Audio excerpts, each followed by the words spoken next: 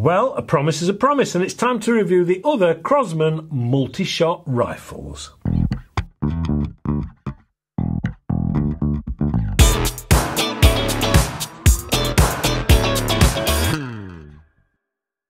Hello and welcome to AAR On Air. This week it's the follow-on to the Crosman Multishot Trailhawk that I reviewed a while ago. I must admit to liking the budget Multishot Nitro piston brake barrels, which was in walnut effect beach stock. But the tactical look is also very popular right now, and Crosman have dropped this multi-shot system into two other rifles, the Mission and the Diamondback. Both of these come with a 4x32 starter scope, which aren't as good as the scope that was on the Trailhawk I tested, and I would say they will get a junior or plinker started, but I personally would probably change that as soon as I could. A strange place to start a rifle review, but let's get any negatives out of the way first, and then on to the good stuff. Both of these are in black polymer, and with the more pistol grip bias should tick the tactical box for those looking for a less traditional style. Stats then first. They are both, because I've got both of them, approximately 1170mm or around 46 inches long, with the Diamondback being approximately 10mm shorter. Unscoped, they tip the scales at 3.37 kilograms or 7 pounds 7 ounce for the Mission, and 3.6 kilograms or 7 pounds 15 ounces for the Diamondback, which isn't particularly heavy, and despite that long barrel length, they are nicely balanced. The Mission has a cutout skeletal style stock with ambidextrous cheek rest and rubberized rear. There are cutouts along the forestock for effect, and the stippling to the grip and forestock is in the one-piece moulding, including the trigger guard. The whole thing is simple and all-weather functional. It has the same trigger blade and in trigger safety as the Trailhawk, and after using this style for so many occasions, this has become very familiar to me and quick and easy to operate.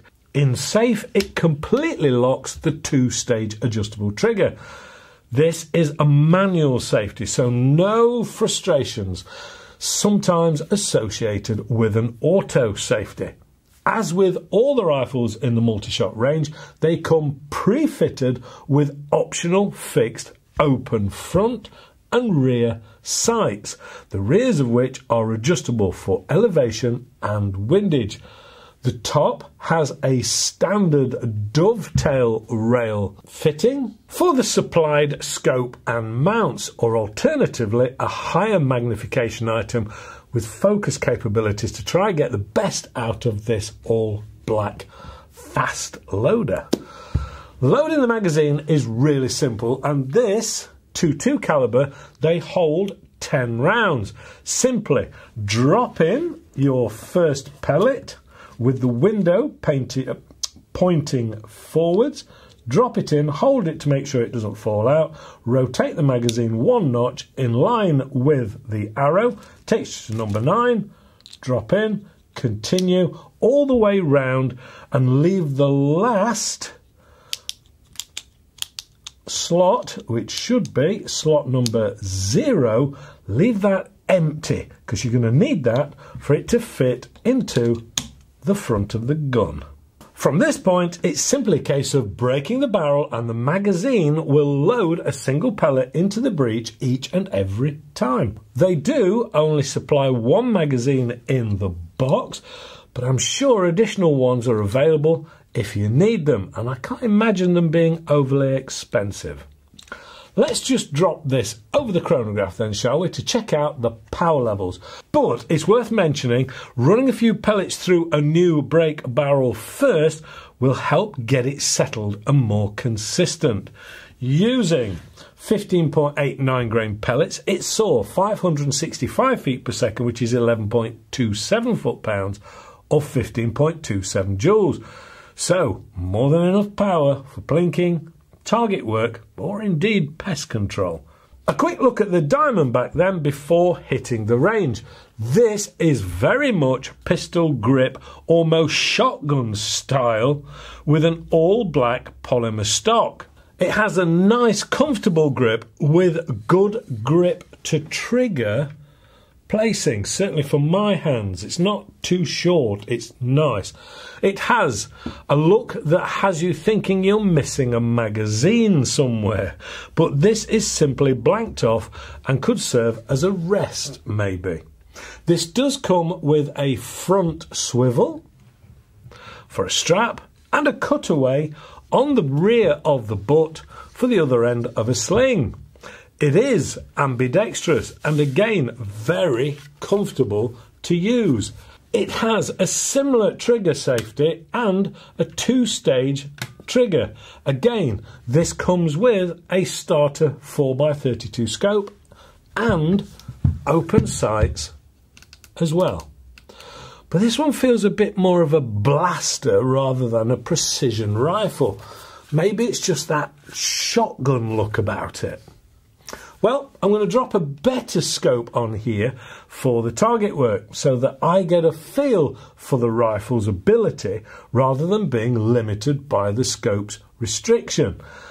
I'm going to fit a budget Hugo, which is inexpensive, but a 4-16 with a side focus. That should help. Right, finally, outside, Storm Isha has just happened and we've got the tail end of it and you can hear it blowing through the top, so it's not a perfect day for it, but at least it's dry. Makes a change, believe you me. Right, okay, what have we got? We have the Crosman Mission. I did the Crosman Nighthawk, which was wooden stock. Really liked it, very nice gun, simple break barrel, nitro piston. This is more of a cutaway thumb hole polymer design. There is also the more shotgun looking Diamondback, which I actually quite like the look of. I think it's one of those that's going to grow on you. And really what I want to do now is, now we've got some dry weather, get out on the range, shoot it, give it a go. It is the Multishot, so you simply load up, leave the last one empty, click it in. It's so simple. And then when you're ready, you break that. It's loaded, it's ready to rock. And it's a manual trigger, so you determine it, it doesn't automatically apply it. I've put a Hugo 4-16 on the top of this one, which sits nicely. It's a lovely scope. I didn't like the other one, this 4x32. They really are giveaway things in lucky bags, and I'm sorry if I'm offending any companies, I don't mean to. But they're not brilliant. They are very plasticky. They will get you out in the garden doing a bit of plinking at fairly short ranges. What we're trying to do is test the gun. To test the gun, we've got to stretch the gun out a bit, in which case I want to be able to see it. And at the moment, yeah, I've actually got this wound up to a full 16 because I'm doing target work. I did try, there's a lot to get through, I did try putting it on the tripod, which is the Rockstad one that I use all the time. Now, the only thing with this, it does have quite a bit of a kick. And I was finding I was really struggling with it, which is unusual because I always use the Rockstad. I swear by these things. Link is in the description below because everybody always asks and they don't know where to find it. But I've actually put it on a bag and I have suddenly got better results from it. So it's obviously, it prefers a bag because there's a lot of movement in it. Watch me say now, I'll have a go and I'll probably miss completely. But anyway, here we go. I'm also using some of the new Apollo reactive targets, which I've got hold of. And they are really nice and they're really good value. Again, the link will be in the bottom. If I don't say it, people always ask in the comments. So it's in the bottom. Right, anyway, enough of that. Let's give it a go. I quite like it. Loaded up 10 rounds. I'm actually using 13.43 grain jumbo RS exacts. And I must say, I've opened the tin up and there's quite a few that's damaged, which is a bit upsetting, but I shoot what I brung. So here we go. Let's see what we can do.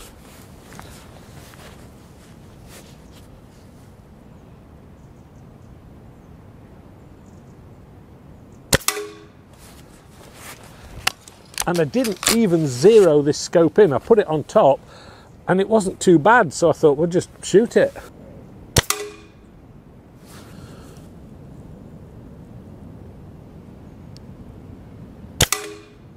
It's more like it.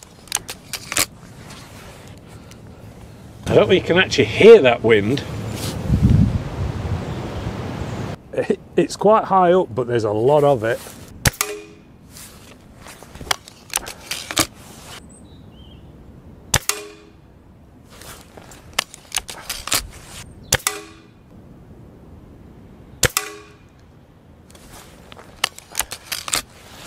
Not ideal conditions.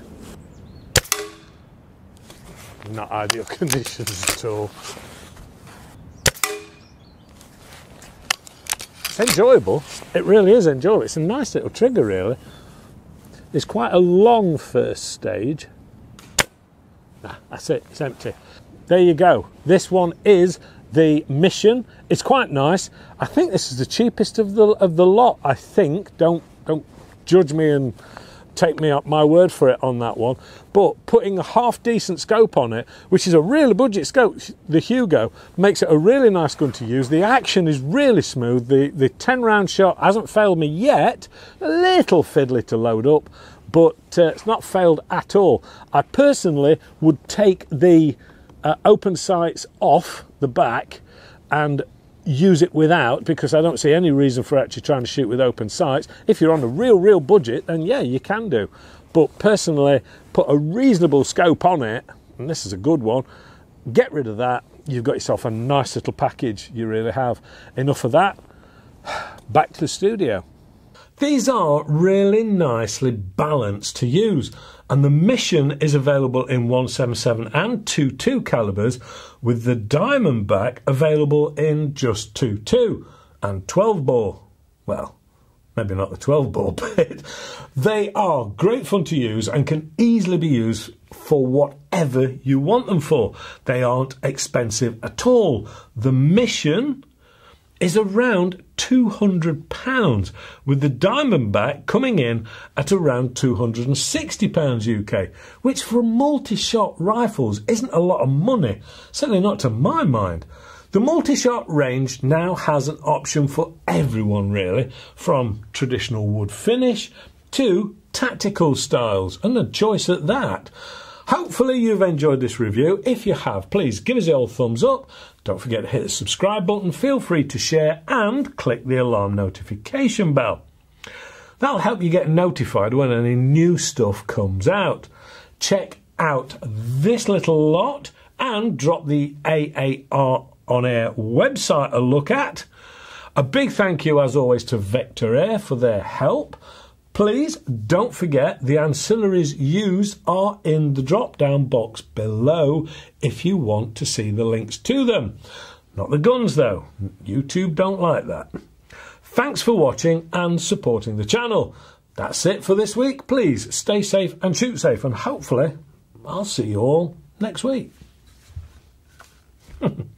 Bye for now.